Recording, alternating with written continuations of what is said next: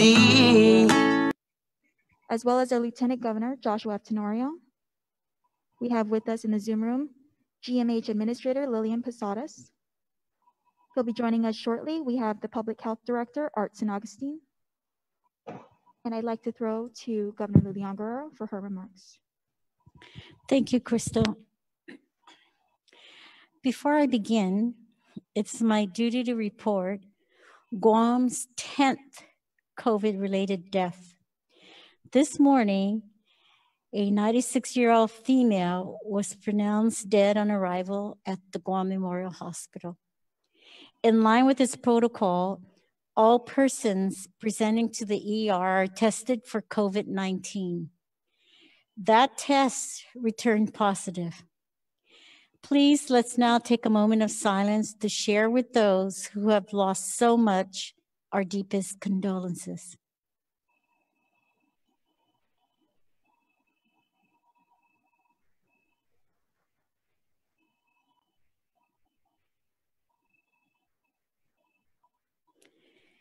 Just yesterday, we lost 2 more people in their long struggle against COVID.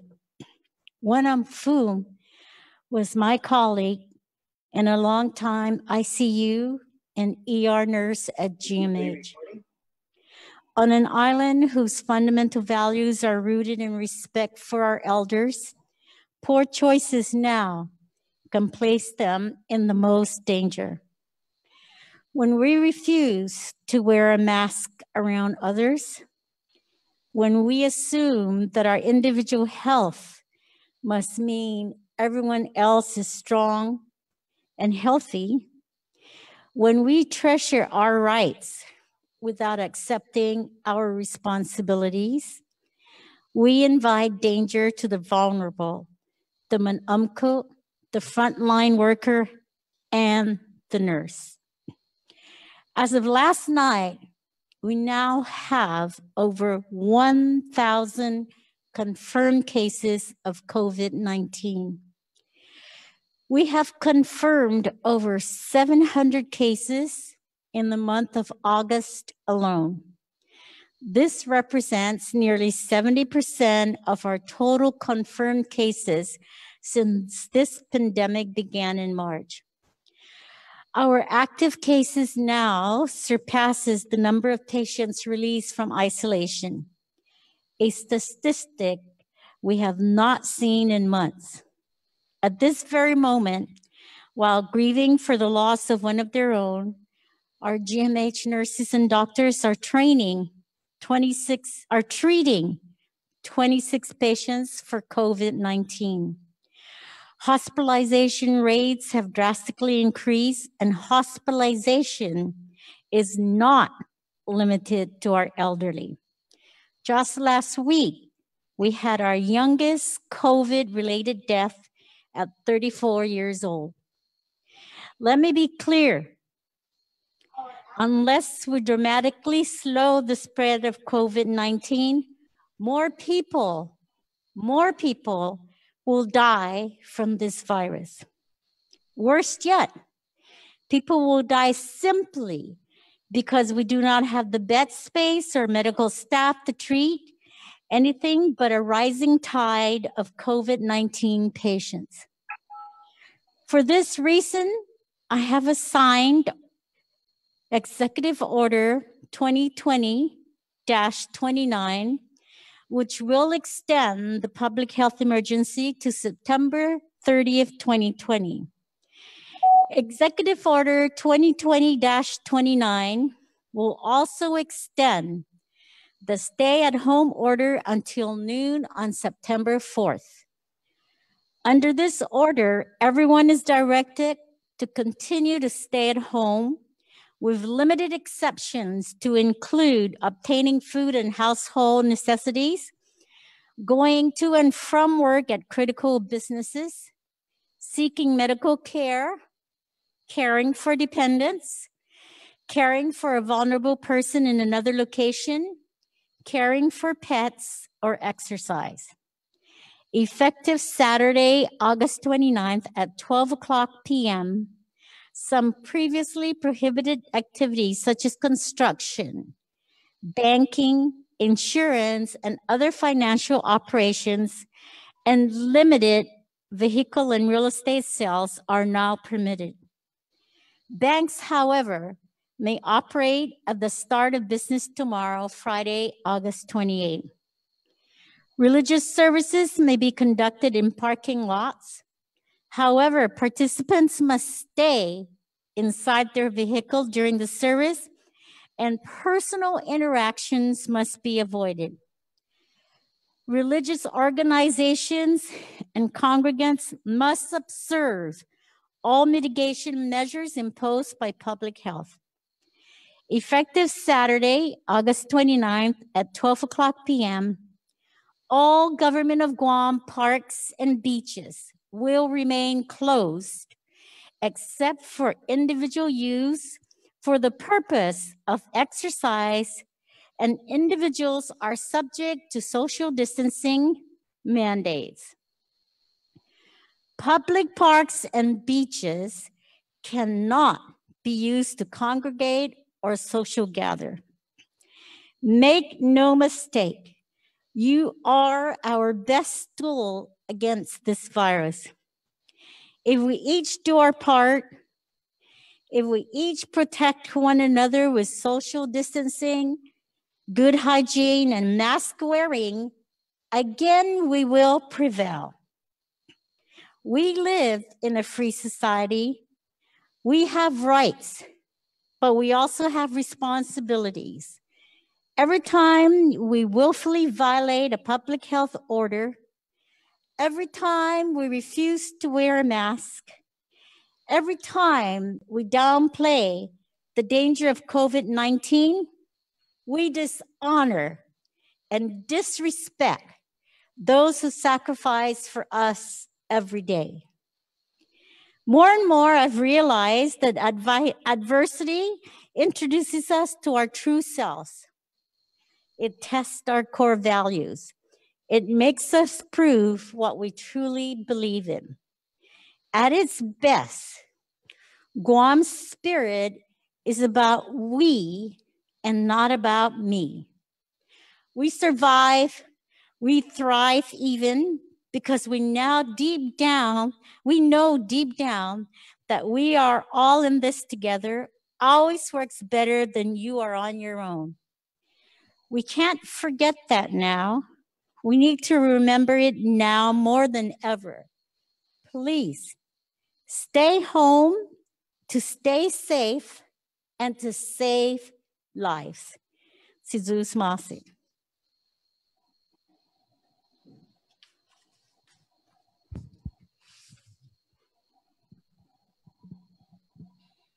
I'd like to welcome Lieutenant Governor Josh Tenorio for his remarks.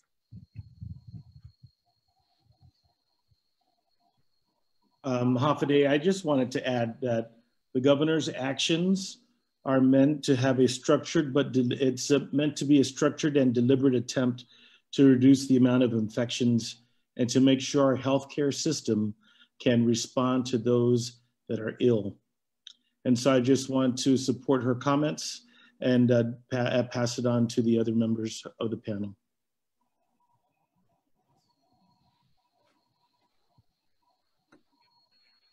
Thank you. And now I'm going to turn it over to Public Health Director, Art San Agustin, if you can turn on your video.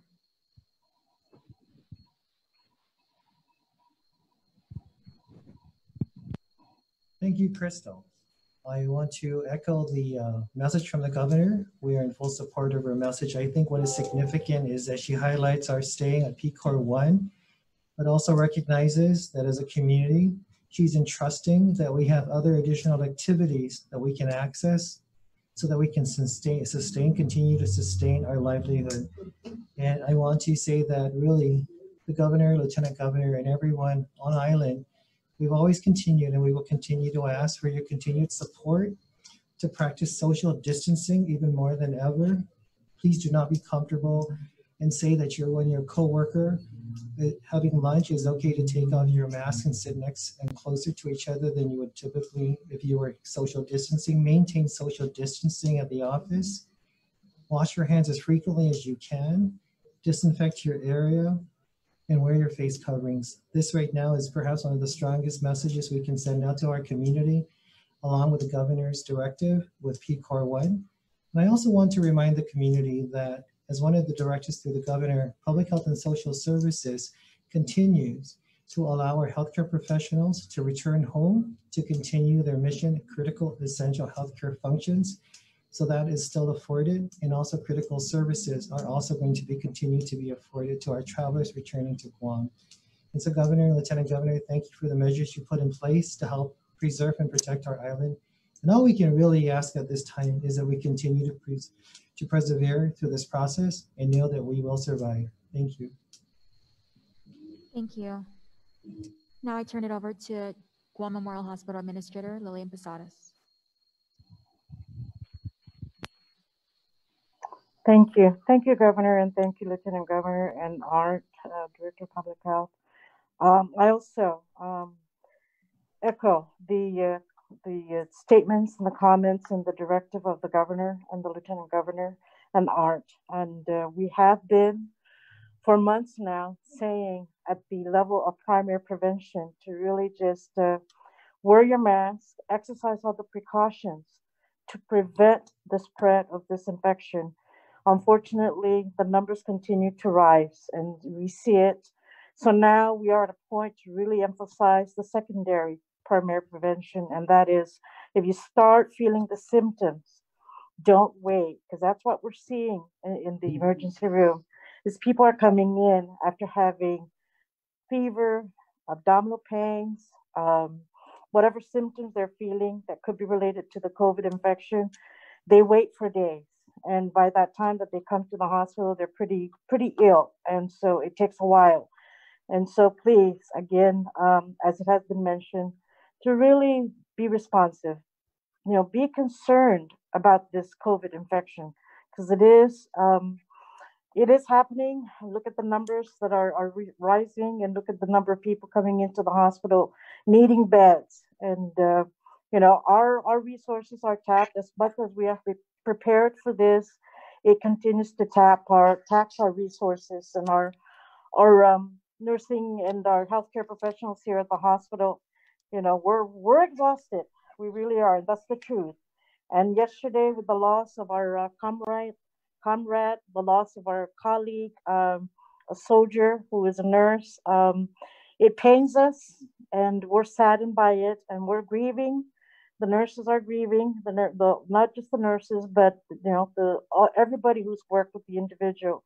We're grieving, but we're also needing to heal, because we have to continue this fight.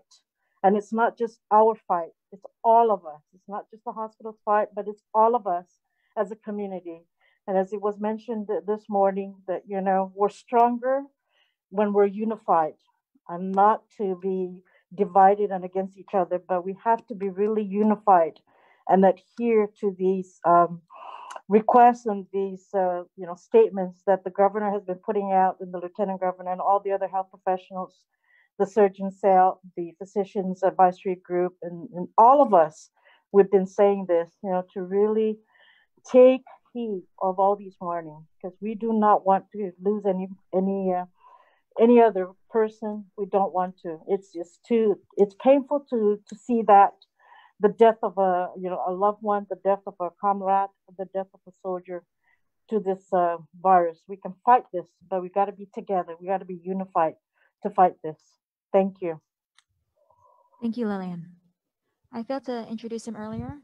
Dr. Felix Cabrera is joining us as well. He's from our surgeon cell and our physician advisory group. And I welcome him to share his presentation now. Thank you very much, Crystal. Good day, everyone. So I'm going to share my screen shortly, and I just have a few slides just to give everyone an update on where we are with our cases and the metrics that we've been following for COVID-19. Okay, so starting with this first slide here, where we're looking at Guam 7-day rolling averages for COVID-19 metrics. So this is data as recent as this afternoon that we have. And so on the upper left, you see the daily new cases. And so the x-axis shows that this This is basically tracking from the beginning of the pandemic back in March, middle of March.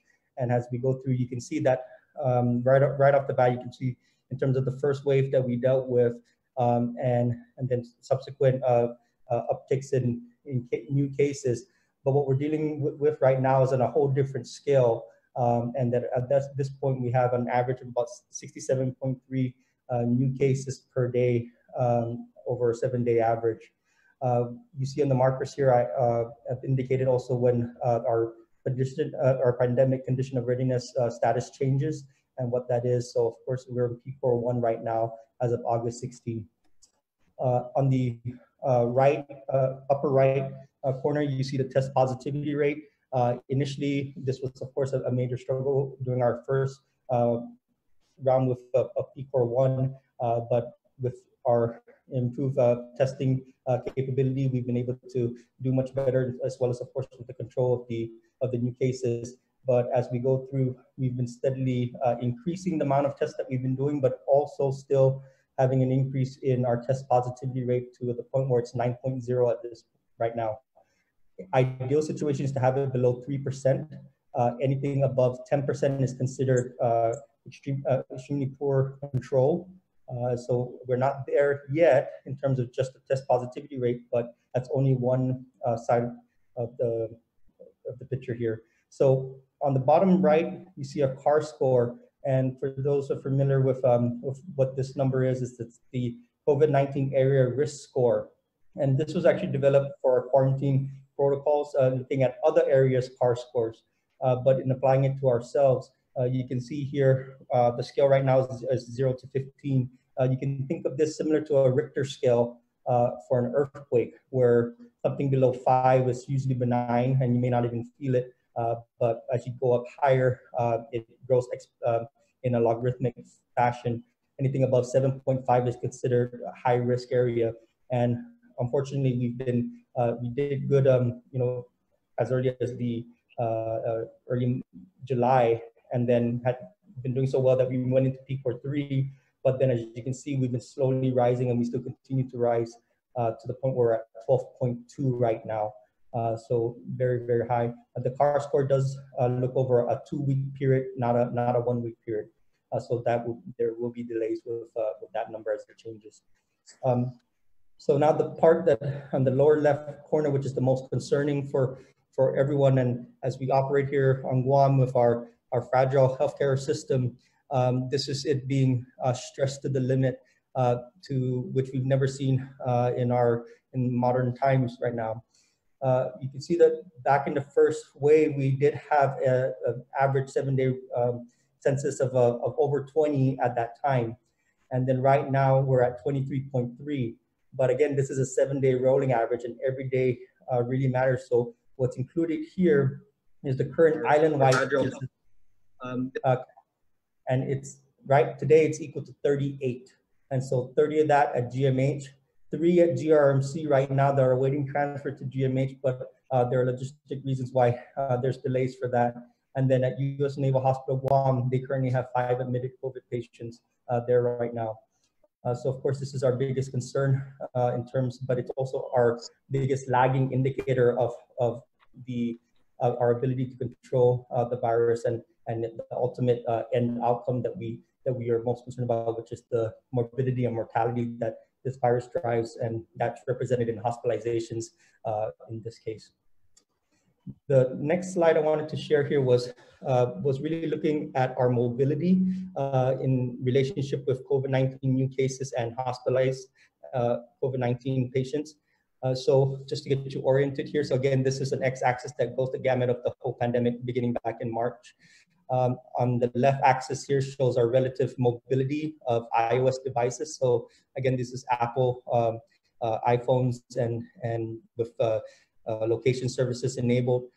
And so it's an anonymized sampling of mobility throughout the island.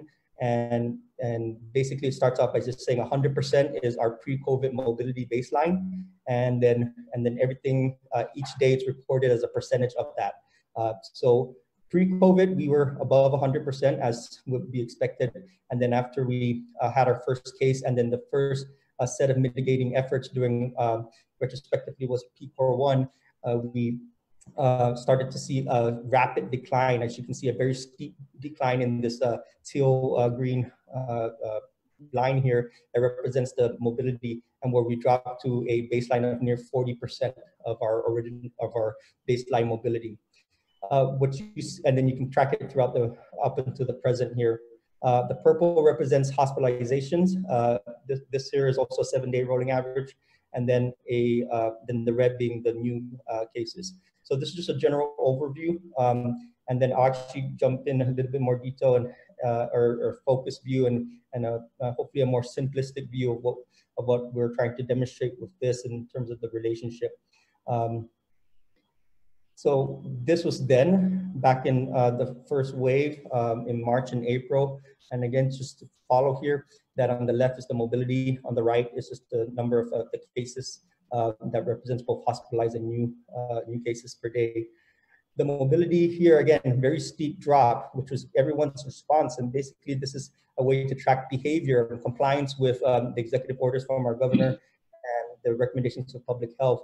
And so this is a objective way to look at the compliance of the island in terms of doing what we can to mitigate the spread of COVID-19. And as you see here, the 80% mark is delineated here by the shading. And as what you're trying to demonstrate here is that when did we drop below 80% mobility? And at that point, how long until our hospitalization peaked? And so that's what this gray part here is representing. And that's about a 15-day timeline from when that happened. So is that applicable to now? It's the best thing that we got to help us predict when our peak is going to be now. So let's go to now.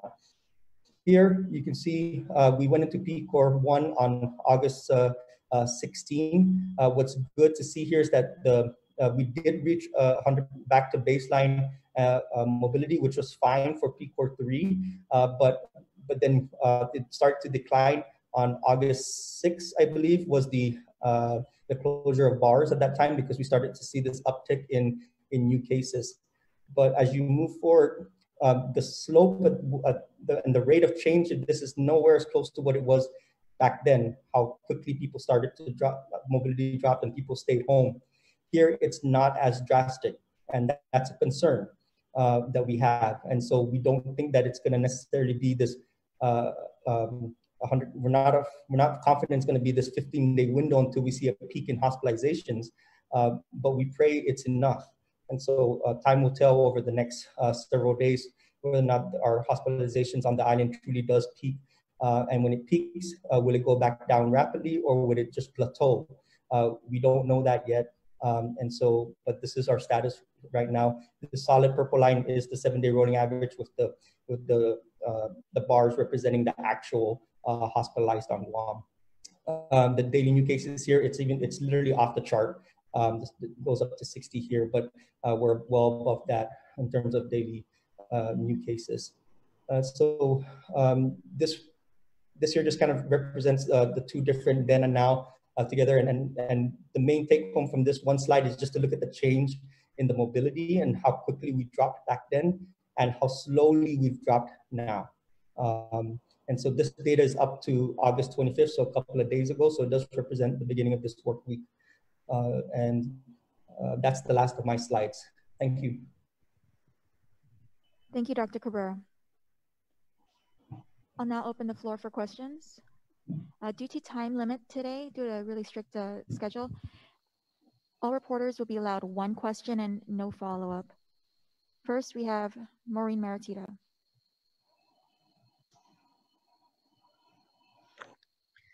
Buenas, everybody. I can see Lillian. I'm here. All right. I'm not sure who's going to answer this, but I'd like an understanding about testing, which is one of our triggers. So if perhaps whoever feels it's relevant could address this. So so when we test people, we're getting, so for instance, yesterday, we're getting the number of samples tested. And in our cumulative results, we're also getting the number of new cases. But from what I've been hearing, there's no correlation necessarily between those two numbers. So when we test people on island, what is the delay between getting the results? And is there anything we can do to better that so that we don't have community spread because people don't know they're positive? In Japan, for instance, they're testing at the airport in a matter of 2 hours. So how can we do better? What is our situation? How can we do better? And what are we aiming for? What is the gold standard that Guam should aim for in testing? I think probably Art could answer that because public health is the entity for testing, and he knows more about the time lapse between sample and results. Thank you, Governor. Thank you, Governor. Yeah, thank you. To the question with regards to testing, we recently, some time ago, perhaps a week or so, issued a joint information communication that we are shifting from mass testing for now over to target testing. And so our lab specimens have significantly decreased from our August 15th mass testing, in which we had over 1,400 specimens drawn in one day. So what's happening now is a multitude of things. Over the Northern Regional Community Health Center, we have Abbott ID machines there that we are using for testing. So results there come out sooner than when they go to the Guam Public Health Lab. We are receiving daily specimens from various labs and clinics. We run those at our Guam Public Health Lab. We have cleared the August 15 testing in terms of all the specimens. We are now sending out results on that. In the release that we sent out, it was about a 7-day turnaround time. And so prior to the 1,400 plus swabs that was occurred on August 15th, we were hitting almost 48 hours notification time. But with the shift that we are going through now, which is target testing, and working with some of our other partners in the clinics, we are trying to go back to 48 to 72 hours of notification. We also have 2 labs on contract that help us with testing, DLS, and also more recently, we got into a contract with Guam Regional Medical Center. So we take some of our specimens from our Guam Public Health Lab and send them over to DLS and over to Guam Regional Medical Center. So we are really wanting to reduce the time from test to result so that those that are coming in that are close contacts, which we test at the Northern Health Center, and those that are symptomatic, that they obviously symptomatic, we can go, for example, to one of our local clinics who has an Abbott ID and they get a confirmation there. But if they're a close contact, we're asking they come to the Northern Health Center, and then we can give them a test result. We're shooting for 72 hours from time of test. That's what we're hoping to get. And I hope that answers your question, Ms. Maureen. So what about the example that I gave, 2-hour testing at the airport? Is that something that DPHSS and the island should aim for? We did talk about testing at the airport. There are many different considerations working along with the governor, lieutenant governor, as well as our MedOps, our physician advisory group.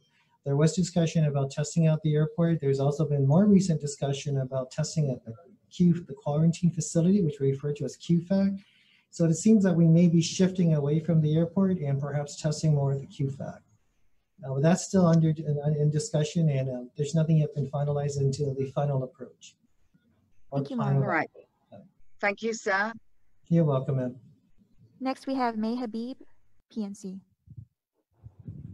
Half the day, everybody. Good afternoon. Governor, I guess this question is more for you. You know, a week ago, you were really adamant that everything had to stay closed, including the beaches and the parks, even for individual exercise. We haven't actually seen the numbers drop at all. In fact, yesterday was our single highest one day recorded. What is the incline and what is the driving force between your decision to reopen the beaches and parks? You know, banks, I guess, is more understandable, but I'd like to understand the logic behind it. So beaches and parks, ma'am, are still closed. they are closed. They continue to be closed. But if you are exercising and you want to run in the beach area, you can. And so the restrictions hasn't really been lifted. I also wanted to say that individual exercise has never been prohibited. I don't know where people were getting that. It's just that you couldn't go to the beach, because what we were seeing was people were socially gathering there and they weren't really using the beach and the parks to run or exercise.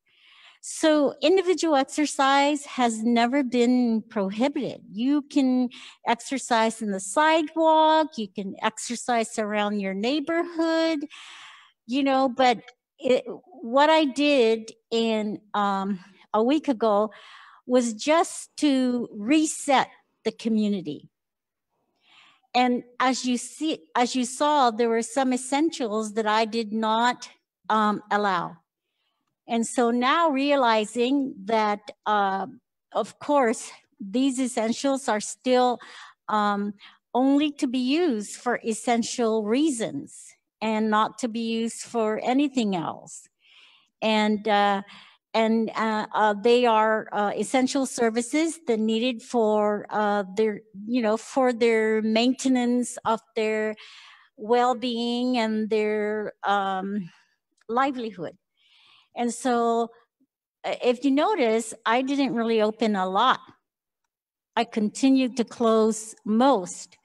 And again, parks and beaches are still closed. Don't think that because now you can, as an individual exerciser, run at the beach or run at the park, that it's open. It is only for for that reason. And I have instructed our police officers to make sure that they patrol the area and enforce it. Thank you, May. Jasmine Stolwise, Pacific Daily News.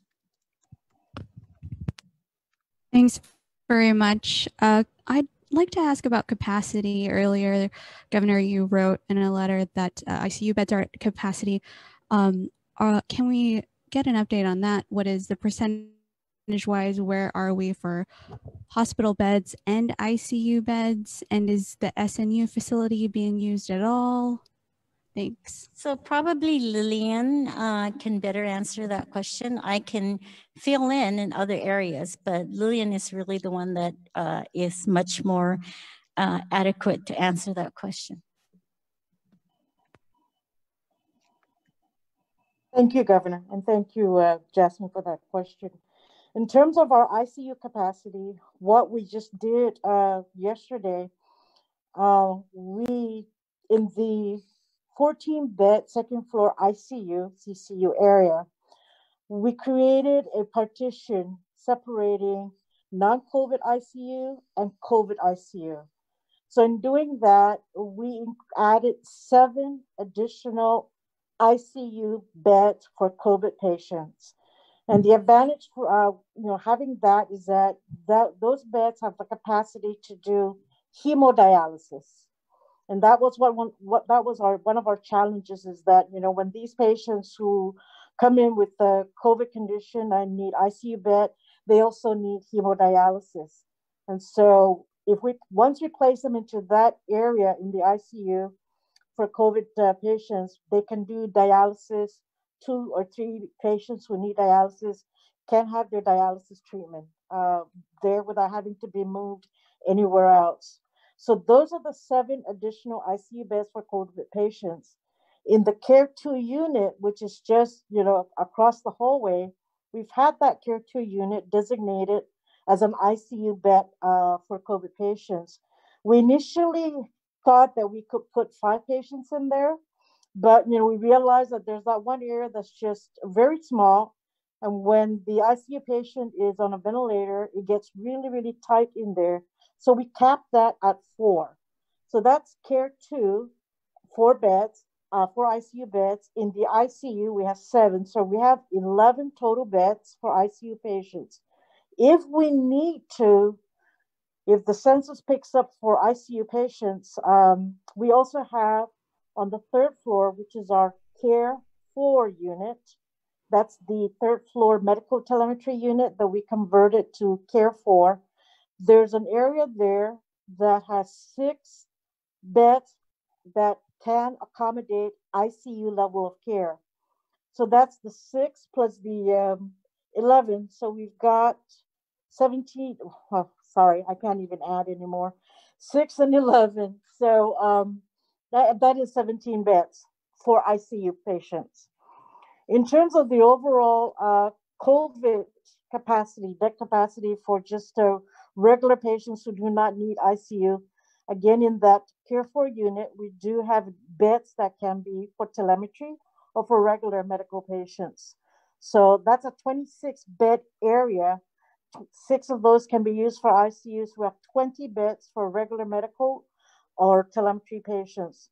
On the 4th floor, which is our Care 3, that's a 17-bed capacity that we have used for COVID patients, and we can use again for COVID patients. So those are our bed capacity in terms of for COVID patients.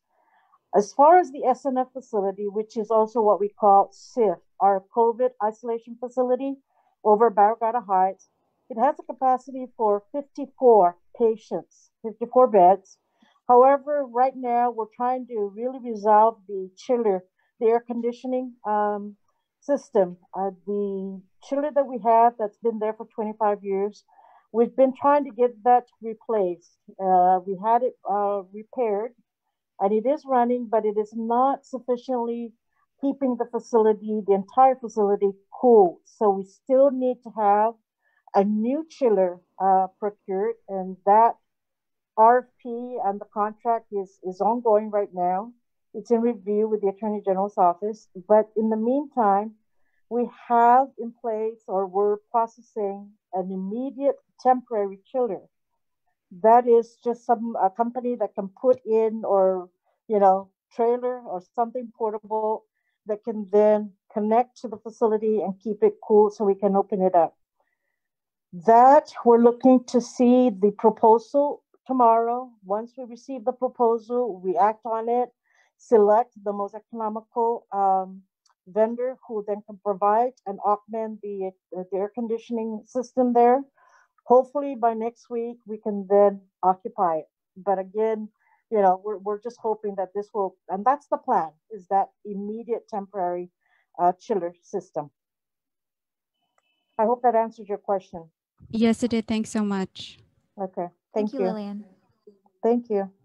Next, we have Pacific News Center's Jolene Tobes.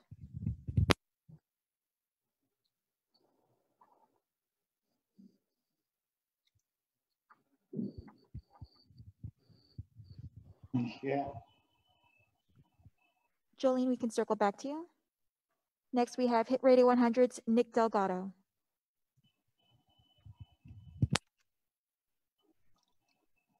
Today, everyone.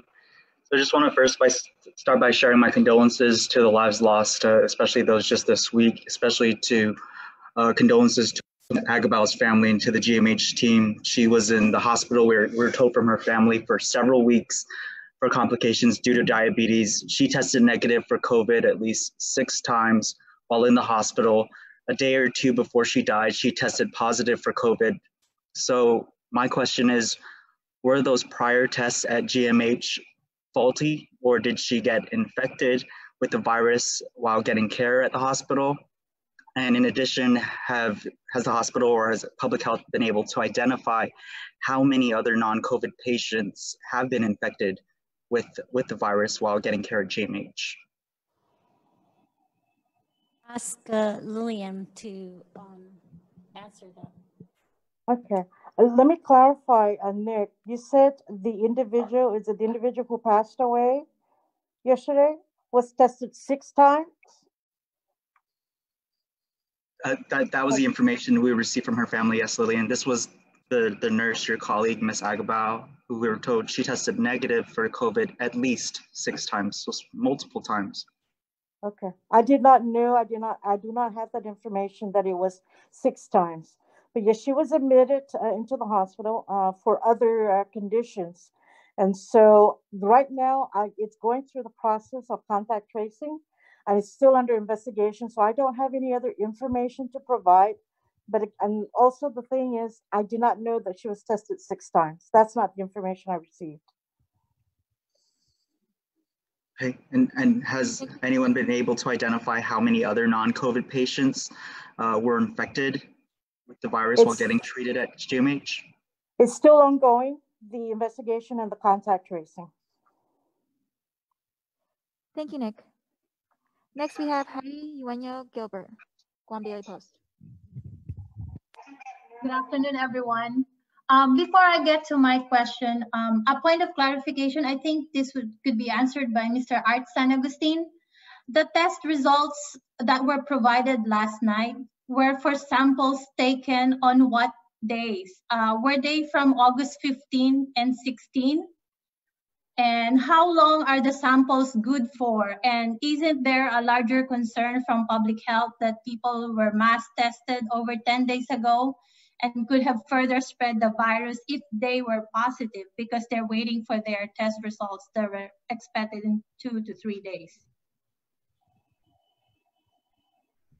Okay, let me see if I can get to all your points. With regards to the testing, the integrity of the specimens are preserved. They are frozen, and so if they are swabbed, our lab has completed all the August 15 testing. As a matter of fact, I just got updated information as this was ongoing. All complete and done testing of samples collected from August 15 through the 25th. As of last night, we have only 30 pending specimens collected. I'm sorry? Speak louder. I'm sorry.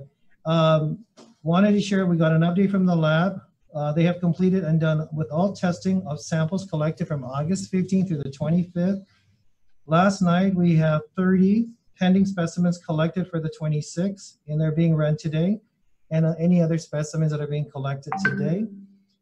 In terms of your point that it took more than the hopeful gold standard of 24 to 48 hours, yes, there was always a possibility that individuals who tested positive were in the community, but we also did ask anyone that was identified as a close contact to please self-quarantine until you get your test results. And the close contacts, again, are those that were in close contact to a positive confirmed case of COVID-19. And so I hope that I answered all your points, but if I missed any and I need to go back, please let me know. Thank you, Heidi. Thank you. You're welcome. Next, we have Nestor Lacanto, KUAM.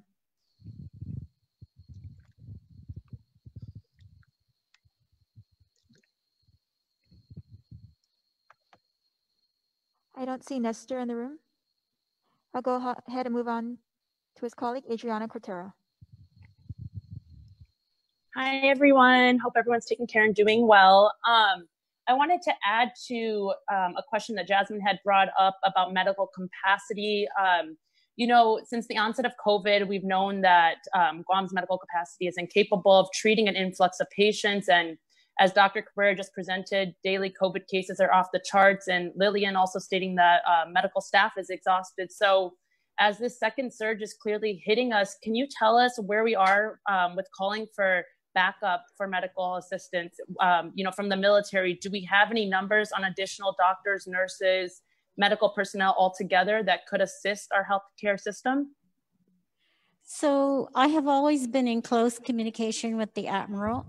And so we are discussing, and we have requested through the administrative process of requests through for our medical assignment. And Lillian and Dr. Cruz had gotten together to set up a staffing request.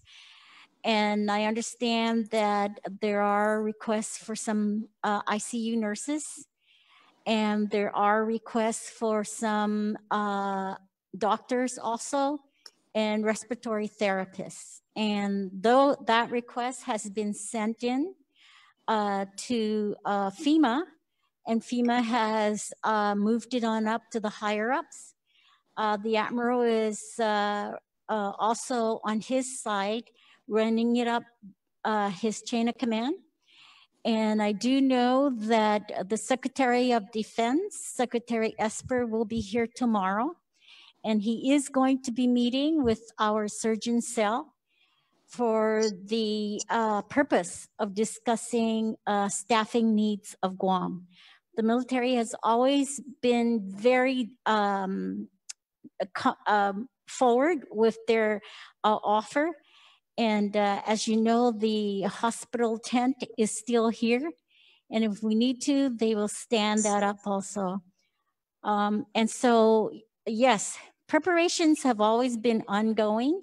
We have also worked very diligently to identify alternate care facilities for overflow. And those are options that can be taken of advantage right away. So you're right. We have from the very beginning been preparing for a search like this. And so we have been covering all the bases that we need to cover to provide the quality of healthcare for our people. Again, our greatest concern with this increase of cases is it's overtaxing and it's resulting, and the consequences are that we will have challenges in meeting the illness needs and the treatment needs of people that come in as a result of being infected for COVID. So Lillian can maybe give the exact numbers, Lil, that you have requested. Yes, Governor. Yes, Governor, thank you. We did, we completed the form for medical assignments, and what we identified was we need, if we could get 40 critical care nurses, we've requested for critical care doctors, and we have requested for our RTs. We've also, and I've been in communication with the Department of Education Superintendent John Fernandez and his nursing team there. And so we're gonna be on a conference call in a few minutes with them to iron out the details, but we've requested to at least have 10 of those school nurses, because already some of them are helping public health. There's like about 18 or 20 of those nurses helping out at public health, which is great, because, you know, definitely they are a big help for public health. And we also met with one of the clinics here in Guam. And so they're looking to assign some of their nurses to GRMC. That way they can then take some of our non-COVID patients so we can decompress here at the hospital and open up those additional beds that are going to be needed for COVID patients. And so that's where we are. We're reaching out to UOG student nurses to see how they can help out also, if not at least with contact tracing or some other ways to help us out. And I forgot to mention that the school aides at the DOE will probably get some of them to just at least help us with, if not contact tracing, but at least with turning patients, pushing patients in a wheelchair. The Guam Army National Guard, they're going to be assigning from their medical unit personnel, I believe about 8 of them or 10, to come to the hospital and augment the nurses and the nursing team in the COVID care areas for like proning the patients, you know, turning them and phoning them to help them with their respiratory, their respiratory function, to clear up some of those in their lungs, to improve the lung capacity. So those are what we're doing.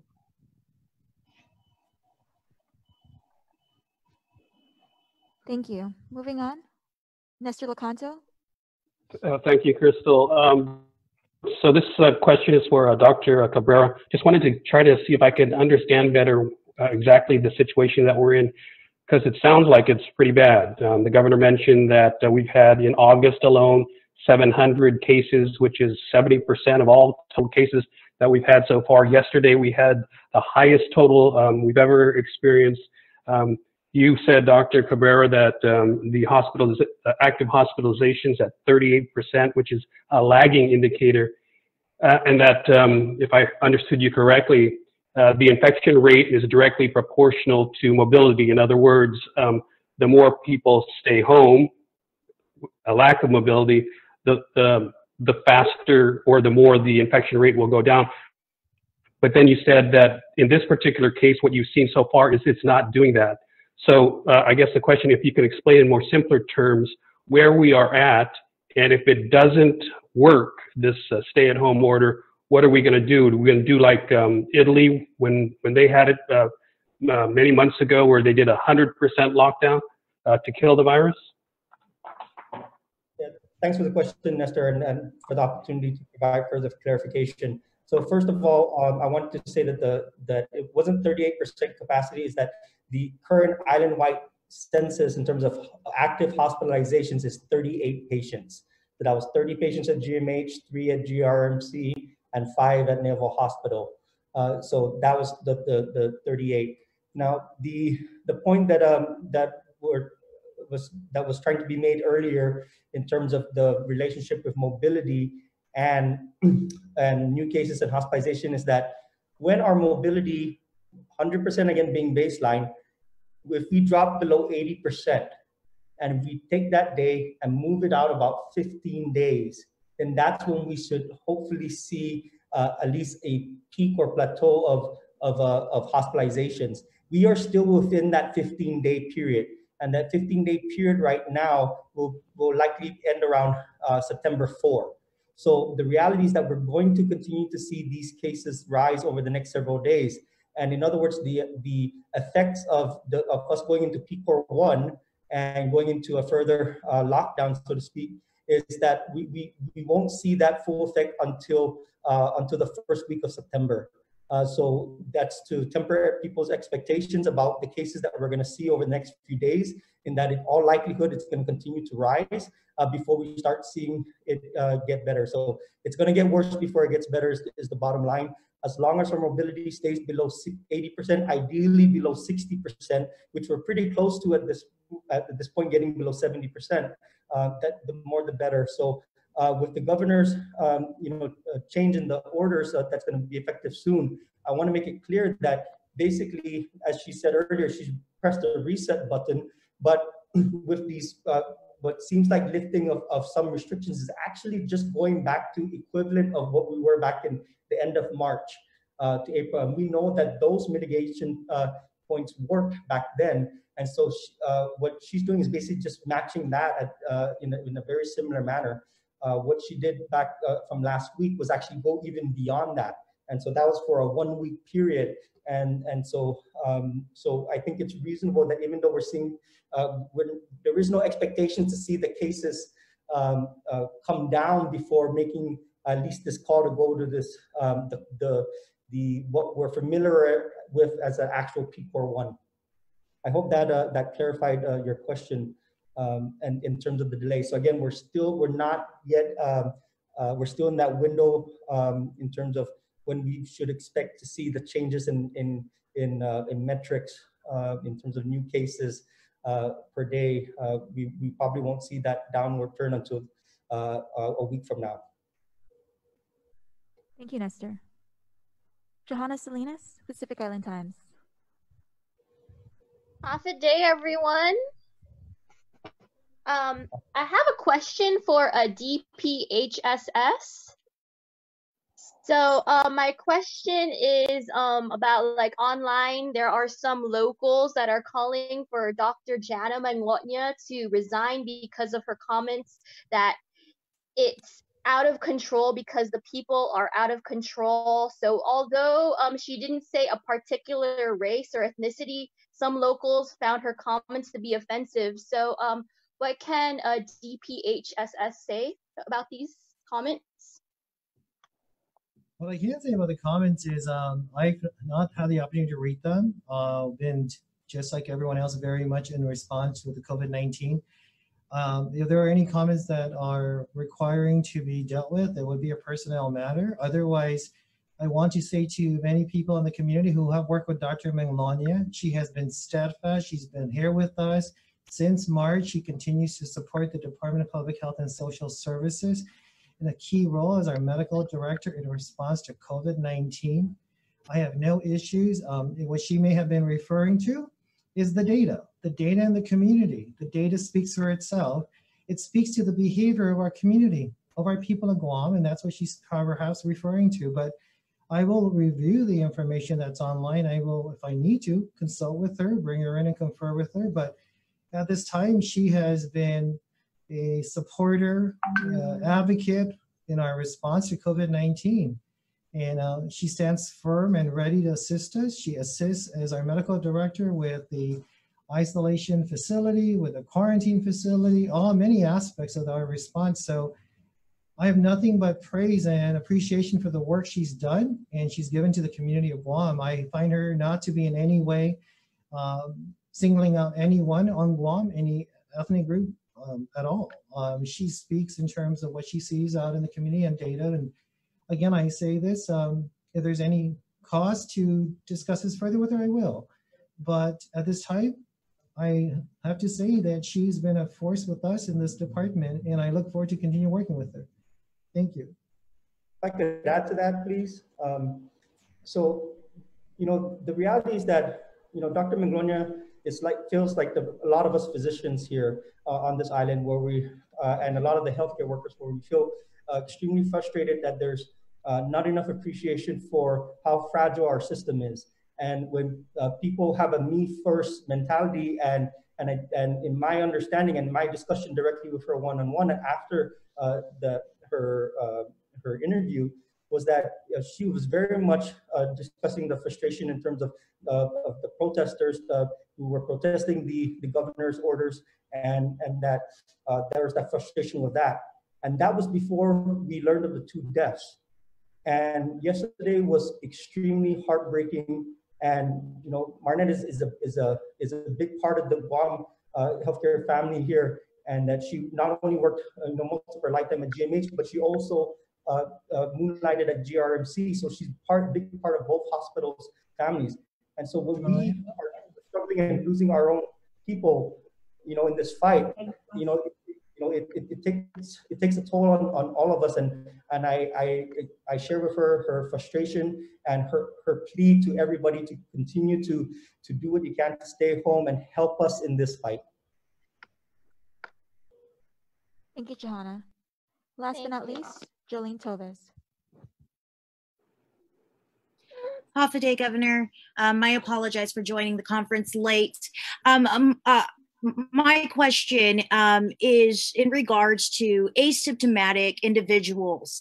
Now, the numbers have been rolling in, and I wanted to find out, does public health or Dr. Cabrera have an idea of how many asymptomatic cases are included in the count to date of COVID positive cases? And how does understanding that asymptomatic people can also spread the disease, how does that impact our efforts to stop the spread of the virus on our island through the governor's lockdown orders? Sure, can I just quickly say, you're absolutely right about the asymptomatic. They are just as infectious as the symptomatic. And therein lies the challenge, because if you're not experiencing symptoms, you think you're okay, but you're really positive and you're out there spreading it in the community.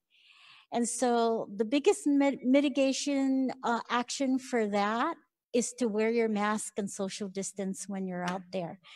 I'll have Art or Dr. Cabrera talk about what percentage of the tests results are asymptomatic or symptomatic, but regardless whether you're asymptomatic or symptomatic, that you have to continue on abiding and complying with the directives that we have put out, because that's the only way we can stop this spread in the virus. And that's what happened here.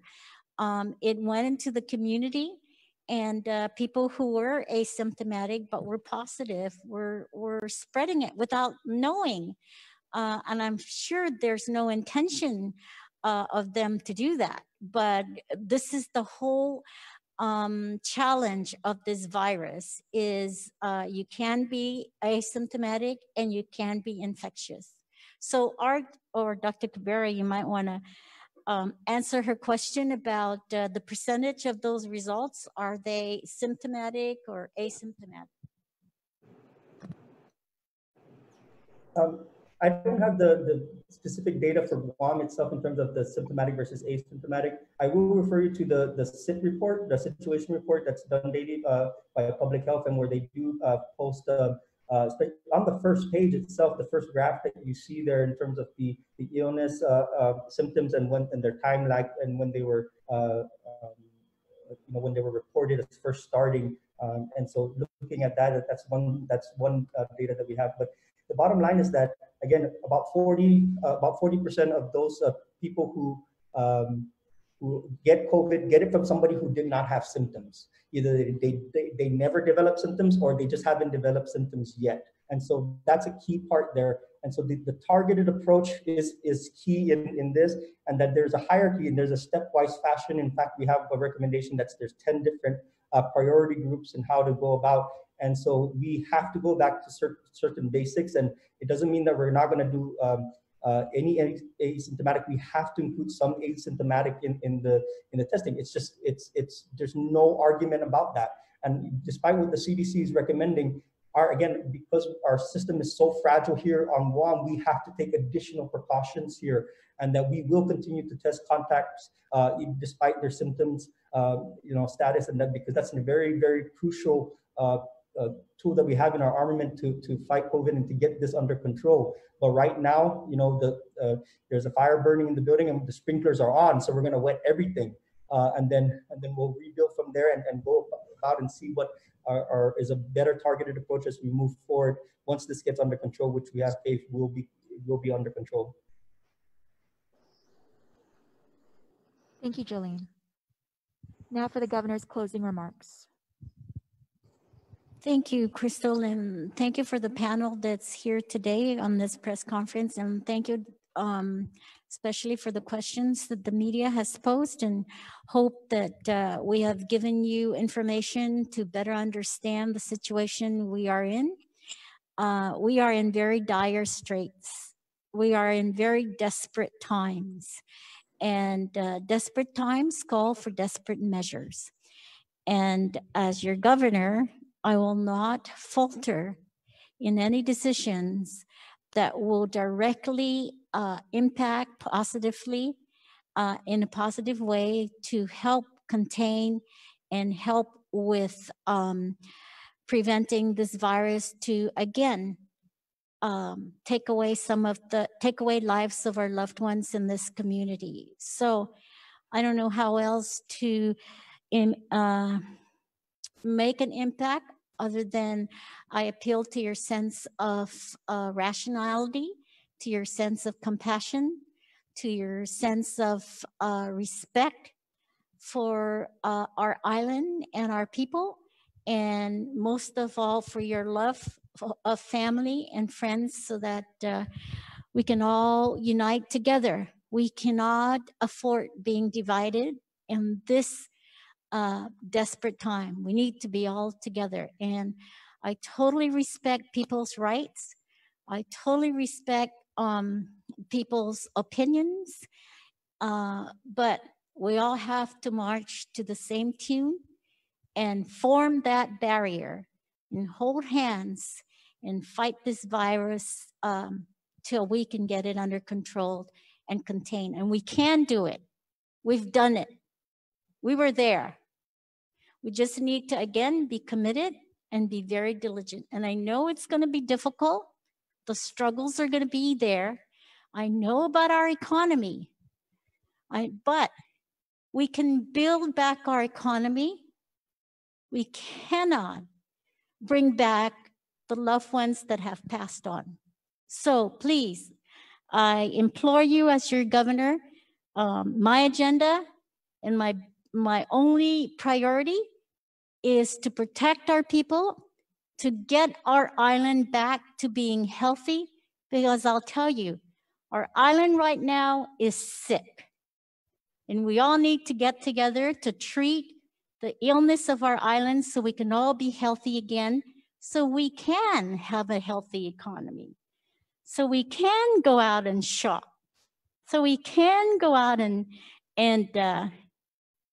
patronize our businesses and build our economy again. So I ask you in this next couple of weeks to please do the struggles that we need to. I know the sacrifices are hard, but in the end, we will prevail.